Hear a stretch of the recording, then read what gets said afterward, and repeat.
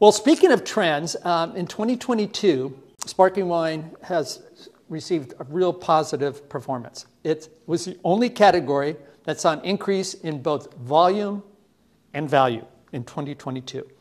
And it actually represents 11% of the global volume of wine that's exported, but it also accounts for 23% of the world's exports in value. So obviously, sparkling wines are coming from primarily Europe, and they tend to be premium sparkling wines, higher price.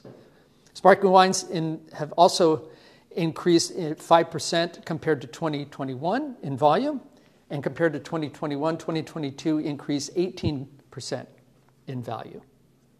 And then you see the three top exporters. We have France. Again, in 2022, they were up in both volume and value by 38%. You know, what happened in 2022? We're still kind of recovering from the pandemic, right? People were still on the holiday. Let's make every occasion a special occasion because we can. Things are actually slowing down this year, which is interesting, but this is still last year's data. We expect too much. We expect too much, yeah. We spent too much during the pandemic. And then you can see it was up in Italy and as well in Spain. So very much positive news to see here.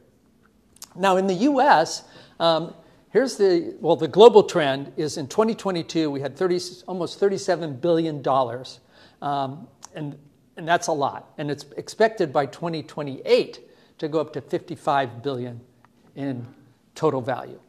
And that's really interesting because, the trend has been increasing in, as I showed you, the value of sparkling wines in the last few years as well as volume.